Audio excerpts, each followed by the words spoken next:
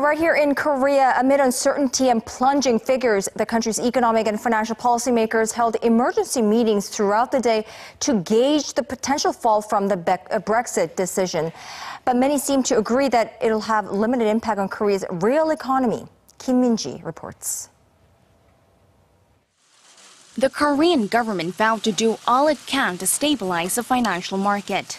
Vice Finance Minister Choi Sang-mok made the announcement on Friday during an emergency meeting with other financial authorities to discuss the possible fallout from the UK's exit from the European Union.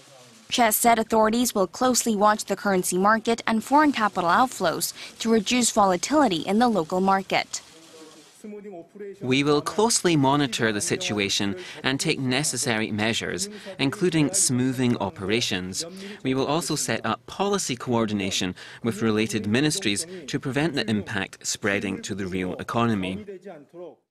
The general consensus is that Brexit will have a limited impact on the country's real economy. For one, Korea has strong fiscal soundness, huge current account surplus and foreign reserves to deal with the situation unfolding in Europe.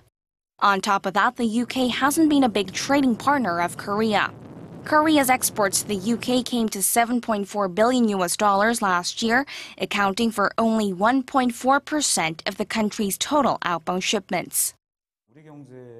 The UK will have at least 2 years to negotiate terms with the EU, and during that time the tariff cuts which Korea benefited from in the UK will continue to take effect.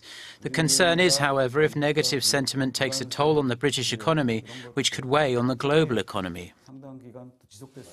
The government and the ruling Saenuri Party also said Brexit will not be a factor they consider when revising the country's economic growth outlook or drawing up an extra budget. They noted that while the British vote to leave the European Union will impact the domestic financial market in the short run, the damage will contract down the line. Kim Min-ji, Arirang News.